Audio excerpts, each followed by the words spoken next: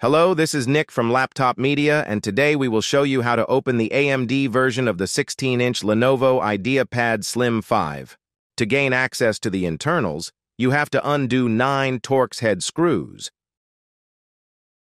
Pop the back with a lever tool behind the hinge cover in the zones close to the top 2 corners.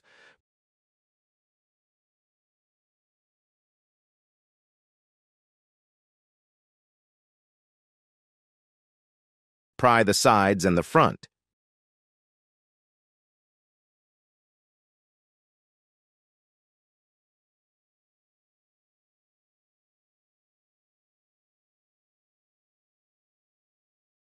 Then, fully pry the back with a thin plastic tool.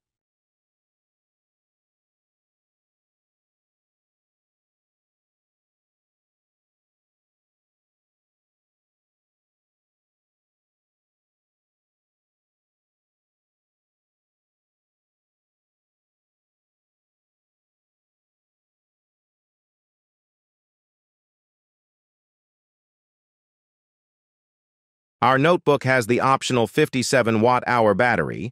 The default one is a 47 watt-hour model, and you can opt for a 76 watt-hour unit. To remove it, pull out the connector from the motherboard and undo the 4 Phillips head screws that secure the battery to the base. The capacity is enough for around 9 hours of video playback.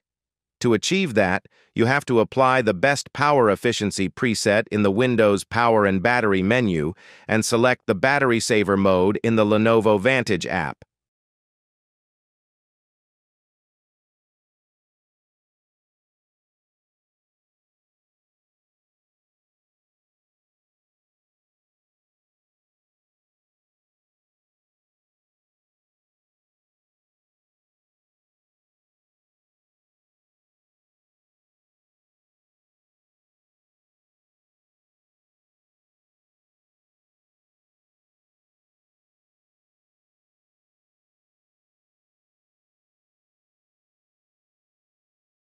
Part of the cooling and the SSD are covered with a Mylar film and you have to peel it.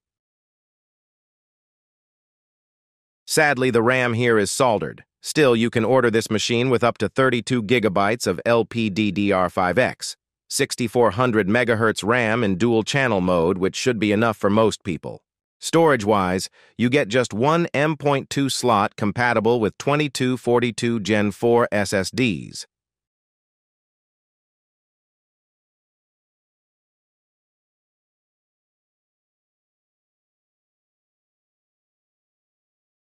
The NVMe is additionally cooled by a thermal pad underneath. The Wi-Fi card is on the left of the cooling.